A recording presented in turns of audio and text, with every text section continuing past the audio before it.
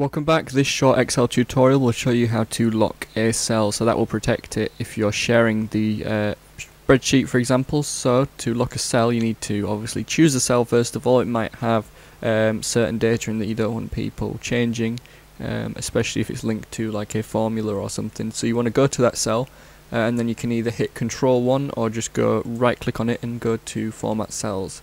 In Format Cells you want to go to the furthest right box. It's called Protection, and you want to check the locked box. You can also hide a cell as well, and obviously this only works once you've protected the spreadsheet. So we'll show you how to do that in another video, but this is just how you lock a cell. So click Locked and then click OK, and that cell is now locked. So you can edit it because you're the one that's locked it, obviously, but when you protect the worksheet or the workbook, you can ensure that that cell is locked and unable to edit.